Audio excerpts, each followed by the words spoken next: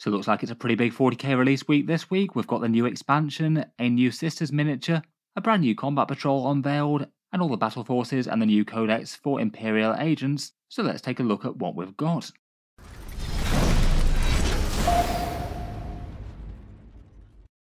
Hello and welcome back to Auspex Tactics, where it seems that Games Workshop is moving rapidly on with their codex release schedule after not having news for a little while. Looks like there won't be all that long a gap between the actual preview and teasers of the Imperial Agents Codex and them actually coming out. We got all the news and reveals of their codexes and Battleforces coming out a couple of weeks back now, and now they're going on for pre-order this weekend on Saturday. Seems that's not all though, as there's a few other things that were previewed for 40k, and they're also going to be making an appearance. And I thought that one of the most interesting things about this announcement was a brand new combat patrol. So basically a discount deal for Imperial Agents that will stick around after these battle forces have gone away. So here's the total of the 40k releases this week. It's really quite a lot of stuff. For the Imperial Agents themselves, we've got the Codex plus the limited edition version as well. I'm certainly looking forward to seeing a few more rules previews. We'll be fun to see if any of the characters do unusual things like this new navigator, plus the various Ordo detachments, and find out what's happening to the Death Watch. Then we've got the 3 Ordo battle forces that we'll go over briefly in this, the Ordo Hereticus, the Ordo Xenos, and the Ordo Malleus. These will be one and done battle forces, so basically Games Workshop makes a certain amount of them and then they'll go away, and we don't know whether or not they'll make enough for how many people want at this point. Then we've got the new combat patrol for Imperial Agents. This one seems to be largely focused on the Adeptus Arbites. I was expecting Navy Breaches, so that's something a little bit different. And it seems that the expected character releases for things coming out individually with the Blackstone Fortress miniatures and Captain Artemis are all coming out this week. It looks like the only follow-up character release that they'll need is Inquisitor Kotias himself, who's going to be coming out in the Battleforce box, and then we'll get an individual release at a later date. Finally for them, there's also the return of a bunch of characters that have basically been taken down for repackaging, Greyfax and Kyria Draxus and the Assassins. We did expect they were going to be coming back, though it does look like the Finecast ones might be gone. Then for other Warhammer 40k stuff, we've got the Boarding Actions book coming out, the expansion for 40k but indoors redone for 10th edition. Seems like this one is going to be a pretty massive tome with 55 different boarding patrol detachments there and a whole ton of missions. The Celestian Sacresatn Aveline miniature, the rather awesome flame-bearing Sisters miniature, and she's going to be coming out alongside her Demon Breaker book by Jude Reed, and she's a Black Library exclusive. Basically all of this will be going live on Saturday the 10th of August, and then the 24th of August will be the full release in stores, where you can pick things up physically rather than pre-ordering online. As ever, if you did want to pick these up at a discount, I've got plenty of discount retailers links down in the video description, channel affiliates where a small amount of the profits goes to help support Auspex Tactics as well, Element Games in the UK for 15% off, Wargame Portal in the USA also for 15% off, Gap Games in Australia for 21% off, and Fenris Workshop in Canada for 10% off. For these ones, the pre-orders will be going live at midnight Eastern Time in Wargame Portal and Fenris Workshop, 10 AM in the UK, and midday Australian Eastern Time in Gap Games. Individual shops might have low supply of certain items, though I'd guess that most of this won't sell out absolutely immediately. I guess that's always a dangerous thing to assume though for the battle forces. I'd say if you want one of the Ordo battle forces, that's probably the thing that you need to rush on most. I suspect there'd be at least okay supply of most of the rest. In any case, a big thank you to any of you folks picking up things through those links. It does help to support the channel. Starting out though, one of the things I was most interested to see were the contents of the new combat patrol for the Imperial Agents. This will be £100, $168 or €130, and basically they had quite a lot of options with this one depending on what combination of agents plus retinues they wanted to stick in the box. It seems that this one is essentially going to be the Adeptus Arbites box if you want a whole load of guys to dispense some Imperial justice. Quite nice recent Lawbringer miniatures. They can be assembled either as the shotgun-toting Vigilators, as you can see here, or the Riot Shield Subductors, or the Exaction Squad, which is essentially shotguns plus a whole bunch of fancy weapon upgrades. Beyond them, they've got the Ministorum Priest with the Zealots Vindictor, which looks like they'll be able to join the Inquisitorial Henchman warband in the Agents Index. That one's the Blackstone Fortress miniature that came back in the Sisters one. There's the Slaughter Maniac that is a Stimcrazed Eversaw assassin, and then one of those Kill Team Henchman retinue bands, where the models are really quite customizable, but you do only get 6 on the box unless you stretch the kit with a few more extra legs, which isn't the hardest to do. Looks like at current time of recording the points will be around about 405 points, though it could change big in the codex after all. At least on paper the theoretical discount is a bit better than the average 10th edition Combat Patrol, around about 36% off. Seems there's approximately $260 in the box, so a little bit better than most Combat Patrols for most factions. I feel like for the Imperial Agents, the box sets are going to feel a little bit arbitrary with a bunch of models kind of smashed together. Their individual squads and retinues are more supposed to be standalone kill team type affairs, and they don't have a massive amount linking them visually, but I still think it's kind of cool and it maybe appeals to a certain type of collector. I'm still perhaps a bit apprehensive as to how the faction's going to work in terms of big profiles to take down big tough vehicles and things. Games Workshop have kind of shown that minor armies like this often aren't given proper support with that, like the Kroot. But basically in this box set it doesn't really look like there's anything that would do significant damage to tanks, vehicles, or 2+ saves, so I guess they might be really hoping that Deathwatch kill teams can carry them for that. In any case, good to know the identity of this one. Now people can weigh this up against the big Ordo Battleforces if they think that this more suits their purposes. Otherwise, we've got Codex Imperial Agents, which will be $60, £37 or €47.50. There's both the regular cover one and the fancy limited edition one that will cost you significantly more. And then there's the datasheet cards, where you get those handy visual references, but you don't get the detachments in the ones that aren't aimed at the indexes. In the Codex, there's 4 different detachments, as we know, one for each of the major Ordos, plus an Imperialist Fleets one, where they basically have a damage buff as their core rule. That sounds like it's aimed to be the one that has a little bit of everything. I'd guess that the Ordo ones are going to be quite keyword locked, maybe doing things like supporting their militant wings like the Death Watch for the Xenos one. Again, I'm still really interested to see how they work. I really hope they actually manage to make them strong as an army in their own right, while still keeping them balanced as allies, which might not necessarily be the easiest task to manage both well. In this preview article, there's 27 datasheets, and here's my rough guess as to how they might fold out. We know we've got a new one for a Navigator and a Ministorum Priest, plus an Inquisitorial Chimera. We've got 4 Assassins, Road Traders and their Voidsmen at Arms datasheet, 5 Inquisitors, including Inquisitor Karamazov is gone, the Henchman Warband, 3 types of Arbites, plus Navy Breachers, and then for Deathwatcher to be the Deathwatch Veterans, the Corvus Blackstar, Captain Artemis, and the Watchmaster. If that's right, then that will be 23 out of the 27, so I'd guess the last 4 might be the Combat Patrol datasheets. I have made a few assumptions with basically all different sections of that though, so it could be a bit different, and I guess not impossible that the last 4 could be the Deathwatch Primaris mixed kill teams, though I'd guess that's unlikely. We still don't know at time of recording. In any case, really looking forward to a few more rules previews over the week. I'll certainly cover anything that Games Workshop shares online, and also cover the Codex in full once we get the rules for it.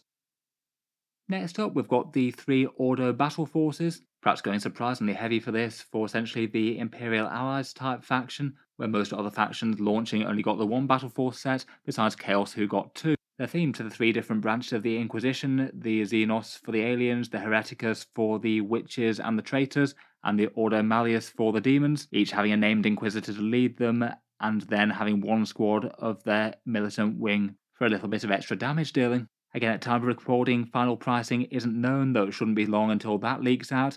I suspect it'll be £135, €175 or $215. That's been the pricing on the other Battleforce sets that were the equivalents of this that they did since the price rise, though we'll wait and see whether it could be a bit better or a bit worse. I'll certainly make a follow-up video at some point in the week to confirm that one way or the other. For supply of these, they might be in short supply, as the 40k Battleforces often are. I don't know how great demand will be for these. I feel like it could be a little bit shakier than some of the other major factions out there. I feel like for a lot of people, they just feel like they're kind of low value as sort of random collections of units, but on the other hand, I feel like that does have a bit of a fun factor as well. Getting a whole load of Inquisitorial squads and retinues that you could throw into another Imperial army, for example, as well as maybe fielding them on their own merits. This one's the Xenos one, led by Kyria Draxus, a henchman warband, one of those new navigators, the miniature from Blackstone Fortress, the Rogue Trader kill team box with the command section and the Voidsmen, a Corvus Blackstar, and 5 Deathwatch veterans. The discount on this one looks like it's around about a 34% if we do assume that previous price. It looks like it shakes out to around about 3 points per dollar, which isn't awful as 40k goes. And it does look like this one is the most in-demand one out of the Battleforce box sets, and the one that more people are looking to pick up. Then we've got the Ordo Hereticus one to hunt some witches. They're led by Greyfax with her nice Condemnor bolt gun crossbow thing. Again, a henchman warband, a Ministorum priest, but this one is the Thaddeus the Purifier miniature with his sort of bishop's hat type thing. A Sisters Battle Squad, which I'd guess wouldn't have their data sheet within the Codex, but it filled them as per the Adeptus Sororitas one, and also an Immolator. This one adds up to around about 36% discount in Theory Land, so that's kind of similar really, though it does have a few less points in the box at more like 525. Finally, we've got Ordo Malleus, who's headed up by New Cotias, certainly one of Games Workshop's more roughly received new miniatures there. People not liking his armour, not liking his posing, and not liking his slightly awkwardly posed Cyber Eagle. A bit of a swing and miss overall, even if he isn't absolutely universally hated, but definitely has one of the lowest approval ratings of any new release. He's joined by not one but two Inquisitorial Henchman bands, and then a Chimera to transport them all in. Then one squad of Grey Knight Terminators to do a bit of demon hunting, a Sacresatn to get in the way of any psychers around there, and then again that Ministorum priest with Zealot's Vindictor, the one that was released alongside the Sisters of Battle. In theory, this one looks like it's got the single best discount at around about 38%, though there's not really that much in it. Around about 610 points in the box, though it is kind of character heavy compared with the rest. It looks like this one, despite the inclusion of new Cotias, or perhaps because of that, is perhaps the least in demand. A few people are a little bit apprehensive that the Grey Knights might get a model update at some point. Might be this edition, but not necessarily. Could be the next one potentially. Lastly, for the agents at least, we've got 3 different individual character releases. Watch Captain Artemis. He's returning after being range rotated for a long time to be a core part of the Death Watch range again. The Imperial Navigator that was a Blackstone Fortress miniature, and we don't know exactly what they're going to do as a support character kind of role. I sort of wonder whether they might be one of the ones that interferes with reserves and things, but hopefully they do something fun. I'd guess they'd be joining the Henchman Warband. Then we've got Thaddeus the Purifier, the Ministorum priest with the Power Maul and holding his book aloft. Really quite a fun miniature, though I feel like if it mirrors the Sisters option, then the one with the Zealot's Vindictor is going to be kind of superior to him rules-wise, just being a bit more dangerous, but otherwise the same sort of supporting rules. Finally, we've got all of these miniatures that are getting a reboxing. They just quietly removed the Assassins, Kyriodraxus and Greyfax. They're all returning to full sale once more, as I think everyone was expecting that they would be. There's notably no mention of the Finecast models that were removed unfortunately. The Standard Inquisitor, the Jokero Weaponsmith, the Demon Host and Karamazov. I really wouldn't be too surprised if those miniatures just are quietly retired, as so many Finecast has been in 10th edition. I guess we'll know more if we see the contents page of the Codex, or whenever we get the full rules release. Otherwise, beyond the Imperial Agents, we've both got a big rulebook and also Celestian, Sacresatn, Aveline. The Boarding Actions rulebook has a few more details on the Sunday preview article. This one genuinely looks like it's a full self-contained expansion to the game in really quite a big tome. 296 pages worth of book, and it basically contains the updated 10th edition version of the boarding action rules, the one where you play 40k but indoors in the sort of Space Hulk terrain, close confines fighting with interesting line of sight rules.